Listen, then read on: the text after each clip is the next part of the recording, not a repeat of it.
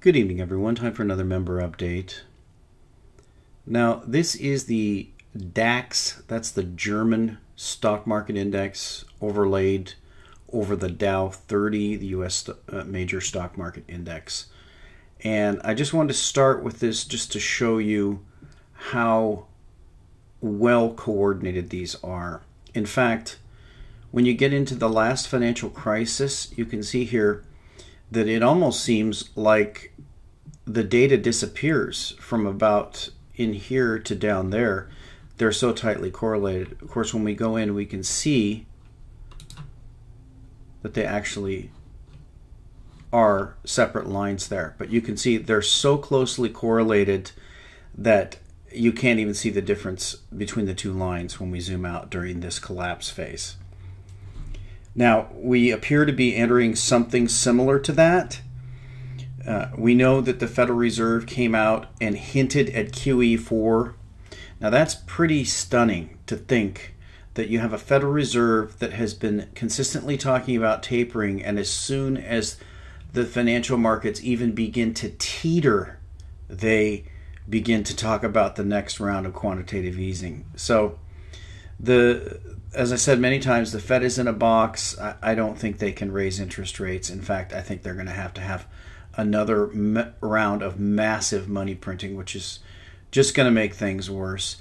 People like Jim Willey and Peter Schiff have constantly pointed out that what we actually need to do is take our medicine. And unfortunately now the medicine is going to be very painful if we take it now. But I don't think we are. As I said before, I think they fully intend to run this thing off the tracks.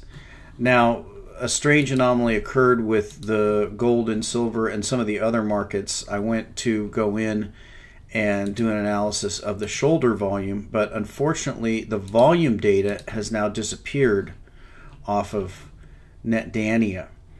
So I'm not really sure what that means. We'll just have to see if the volume data returns. It's very unfortunate because we were closely analyzing that. But let's get over to this article here. The reason why I made this a member update is because I don't really want to publicly come after somebody, and that's the advantage of having a member site where I can more confidently share my feelings without worrying about repercussions. So here's the latest tonight from Jim Rickards, and this is a pretty bold headline. All the world's gold to be confiscated and buried in Switzerland by 2020, argues Jim Rickards. In what pretends to be a history looking back from the Future Currency Wars author and fund manager Jim Rickards argues that by 2020, all the gold of the G20 nations will be confiscated. Now, is China part of the G20? I don't know. But I can tell you this. I don't think they're getting any of China's gold. I don't think they're getting any of India's gold. I don't think they're getting any of Russia's gold. And I don't think they're getting any of Southeast Asia's gold or even Australia's gold. So what a strange claim. And buried in a former nuclear bunker under a mountain in Switzerland to take it out of the global financial system. Oh, why did they need to do that?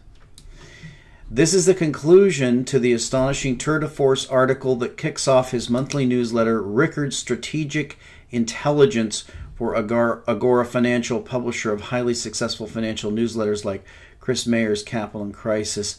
Has a normally sober and thoughtful Mr. Rickards lost his marbles ad absurdum? I must confess to having my doubts on reading his first issue, with one absurd conclusion leading to another and then to a totally unrealistic world gold confiscation scenario. How would that happen? The G20 meeting struggled to agree on a financial communique.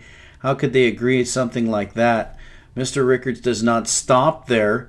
In his world, not only does money die and cease to exist, but there's a sort of death of capitalism that Marx prescribed and Stalin tried to implement without notable success.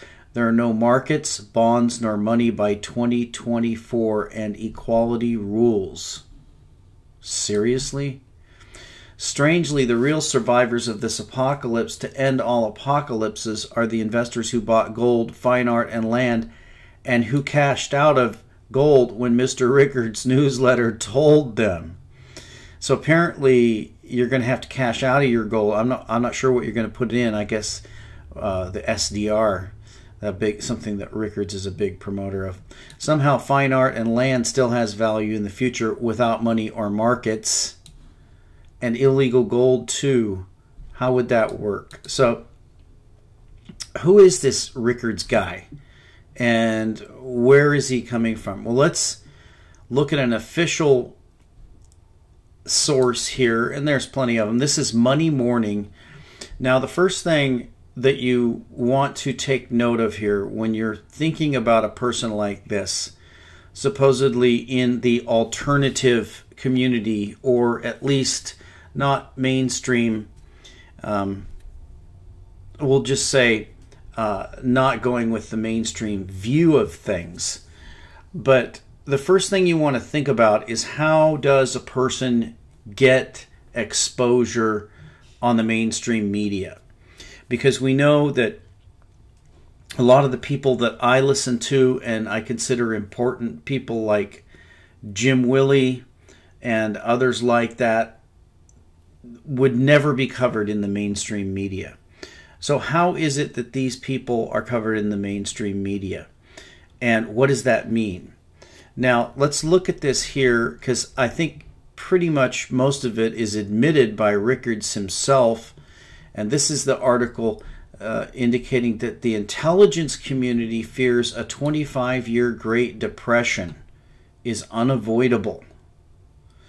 Please review the transcript from today's interview to discover how you and your family can stay safe from this $100 trillion catastrophe. Steve Myers. Hi, my name is Steve Myers, and I want to thank you for taking part in this exclusive Money Morning interview with Jim Rickards, the financial threat and asymmetric warfare advisor for both the Pentagon and the CIA.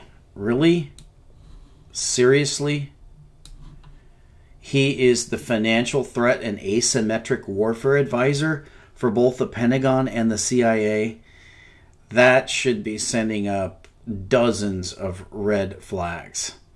Recently, all 16 branches of our intelligence community have come together to release a shocking report. These agencies that include the CIA, the FBI, the Army, the Navy, they've already begun to estimate the impact of the fall of the dollar as the global reserve currency. Well, maybe if we didn't spend so much money on the CIA, the FBI, and the Army, and the Navy, we wouldn't have to worry about a collapse of our currency. Did they ever think of that? No, probably not. And our reign as the world's leading superpower being annihilated as a way equivalent to the end of the British Empire post-World War II. And the end game could be a nightmarish scenario where the world falls into an extended period of global anarchy. Jim Rickards fears he and his colleagues' warnings are being ignored by our political leaders and the Federal Reserve, and we're on the verge of entering the darkest economic period in our nation's history, one that will ignite a 25-year Great Depression. Now there's some serious doom porn. Today we're going to examine everything he's uncovered, because the bedlam could begin within the next 6 months. By the way, this doesn't have a date, so you don't know when the next 6 months is. I guess I could do some research. It'd be nice if there was a date. Today we're going to examine everything he's uncovered, because the bedlam could begin within the next 6 months, which is why every American should hear his warnings before it's too late. Jim Rickards, thank you for joining us. It's my pleasure, Steve. Glad to be with you. In the early 80s, you were a member of the team that helped negotiate the end to the Iran hostage crisis. Really? You mean October Surprise? Interesting. In the late 90s, when it was discovered that the Wall Street firm Long-Term Capital Management was about to cause a total collapse of the financial system, financial markets, the Federal Reserve had to turn to you in order to stop this catastrophe from plunging America into recession. Wow, is that strike 3 for this guy? No, here's strike 3. And then 911, you were tasked by the CIA with investigating the potential insider trading that took place prior to the terrorist attacks. Rickards. That's exactly right. The problem was the CIA didn't have any capital markets expertise. Now that's a good one. That is hilarious. And why should they? Prior to the beginning of globalization, capital markets weren't really part of the battle space. So the CIA engaged in some outreach. They recruited certain people, myself included, to bring Wall Street expertise to the agency. This led to Project Prophecy. So what the CIA said is, well, if there's going to be another spectacular attack using price signals to determine the actions of participants in the market, whether it be terrorists or strategic rivals of the United States, could you spot it? Could you get the information and actually break up the plot and save American lives?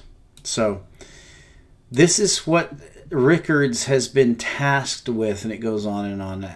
This is a big, gigantic infomercial for Rickards and his newsletter, and just more of the same. So, but let's dig deeper into this. Let's take a look at his book.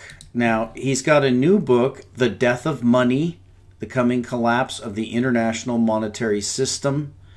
And just a little trick you can use if you're on Amazon. Usually if you want to get the true scoop on somebody, it's just like if you're thinking about watching a movie, you can go to IMDb, the Internet Movie Database, go down there and click on the 1 stars and see what people have to say. So that's what we're going to do here with Jim Rickards' book, and it's going to be fairly enlightening here.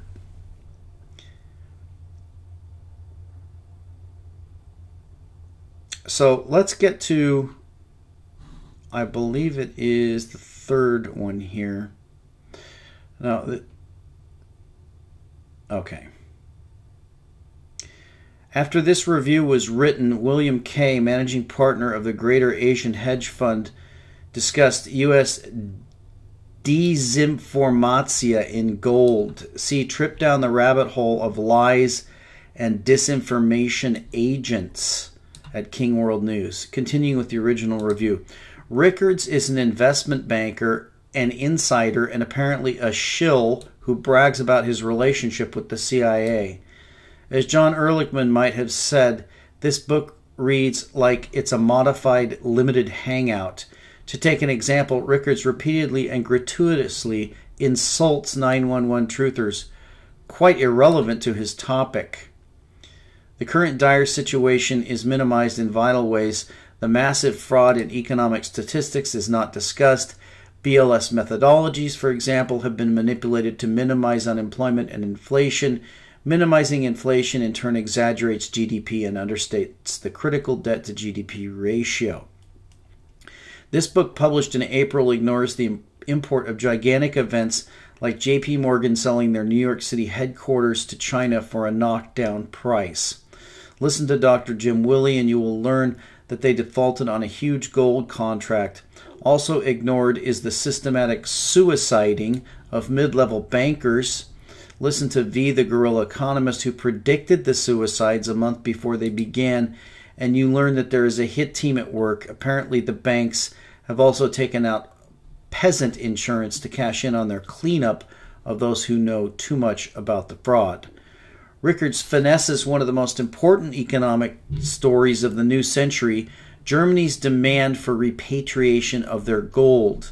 He doesn't discuss the New York Fed's outright refusal to return 80% of the 1,500 tons of German gold supposedly on deposit, their incredible 7-year repatriation schedule, and their complete failure to meet even that. Only 5 tons returned in the first year, and the Germans had to give up because the gold is all gone. Act now while supplies last. But now I want to show you an even more important one, because we have this boast from Rickards that he was brought on. He doesn't really say he was brought on to investigate the trading that occurred during 9/11, but he certainly doesn't tell us much about it.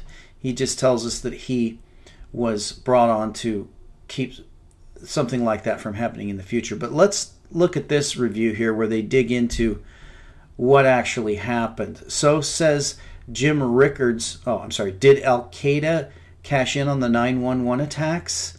So says Jim Rickards, author of the hot bestseller The Death of Money, The Coming Collapse of the International Monetary System, which presents a persuasive argument that citizens of planet Earth face an imminent global financial meltdown, one that will make 2008 look like a warm-up. Rickards' book includes insightful chapters about Germany and the Eurozone, the BRICS, China, the IMF, as well as clear analysis about how the Federal Reserve has painted itself into a fiscal corner from which there is no exit and now faces insolvency. Unfortunately, to get to all this valuable material, the reader must first wade through hip-deep hogwash in Chapter 1, in which the author reviews the evidence for insider trading days before the 9/11 attacks. In Chapter 1, Rickards' otherwise clear vision fails him. The author is absolutely correct that pre-9/11 insider trading did occur. Rickards also correctly notes that every transaction has two parties, meaning that every put and call option leaves a paper trail, but Rickards insults our intelligence when he tells us that associates of Osama bin Laden were responsible for the insider trading. Rickards would have us believe, for example, that the terrorists were behind the 600% spike in call options for the military contractor Raytheon, whose stock surged 37% in the weeks after 9/11. Other big winners were L3 Communications, Northrop Grumman, and Allied Tech Systems. According to Paul Zembecka, professor of econometrics at SUNY Buffalo, the put-call options were exercised, meaning that whoever purchased them later collected the profits, blood money. But it is believable that the very same terrorists who sought to destroy America got away with profiting from the subsequent vast expansion of the U.S. war machine. Catching those responsible certainly was the intent of the Securities and Exchange Commission, which led the probe into allegations of insider trading in the weeks after 9/11. At the same time, SEC Chairman Harvey Pitt told the press, quote, "We will do everything in our power to track those guilty people down and bring them to justice," end quote. Everyone took it for granted that the paper trail would lead to Al-Qaeda.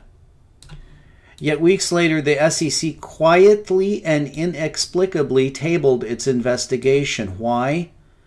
Instead of issuing indictments, the SEC took the unprecedented step of deputizing everyone associated with its probe. This totaled hundreds, possibly thousands of people. Why did the SEC do this? The answer was transparently obvious to former LAPD narcotics investigator Mike Rupert, who pointed out that the SEC deputized its own investigators to effectively gag them, no doubt to prevent leakage of its actual findings. And what were those findings? Well, probably the inconvenient truth that the paper trail led not to bin Laden, but back to Wall Street. As we know, there was leakage despite the SEC's best efforts to keep a lid on things. The Independent, the UK paper, reported, to the embarrassment of investigators, it has emerged that the firm used to buy the put options of United Airlines was headed until 1998 by Alvin Buzzy Krongard, now executive director of the CIA. George Tenet had personally recruited Krongard, probably to serve as his liaison with Wall Street. The firm in question was America's oldest bank, A.B. Brown, which merged with Bankers Trust in 1997. In 1999, when Bankers Trust, Alex Brown pled guilty to criminal conspiracy charges after it was revealed that top-level executives had created a $20 million slush fund of unclaimed funds. BT, Alex Brown, was on the verge of being closed down when Deutsche Bank scooped it up. Krongard's former associate at Alex Brown, Mayo Shattuck III, who helped engineer the merger with Bankers Trust, went on to assume Krongard's former duties as private banker to the firm's wealthiest clients, personally arranging confidential transactions and transfers. According to the New York Times, in January 2001, Shattuck was named co-head of investment banking, overseeing Deutsche Bank's 400 brokers who cater to wealthy clients. Shattuck's own sudden resignation on September 12, 2001 must therefore be viewed as highly suspicious. Shattuck retired without a word of explanation, even though he reportedly had 3 years remaining on his contract. All of the above is conspicuously absent from Rickard's discussion about insider trading. Now think about this. This is the guy the CIA brought in to investigate this and look to see if it happens in the future. But we don't hear about any of these findings from Jim Rickards. I wonder why. One may draw her own conclusions. I've drawn mine. Even as we teeter on the brink of a financial meltdown of historic proportions, the insider writer who would explain all of this cannot bring himself to acknowledge the true extent of Wall Street corruption and criminality, especially regarding 9/11, the fulcrum event that produced the world as we know it. Excellent, excellent. So there you go.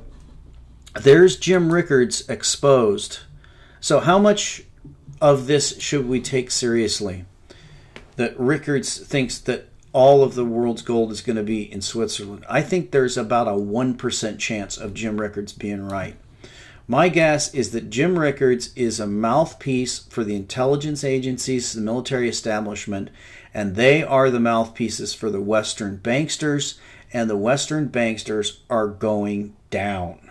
I believe that the Arab nations have had it, Russia has had it, China has had it, and Southeast Asia and many other nations, and probably a lot of Africans as well, have had it with these Illuminati psychopathic Western banksters.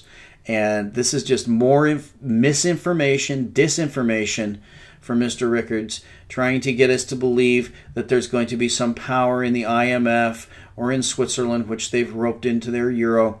And I believe that all these Western powers are going down, and this is just more disinformation from them on their way to the bottom. And we'll talk to you next time.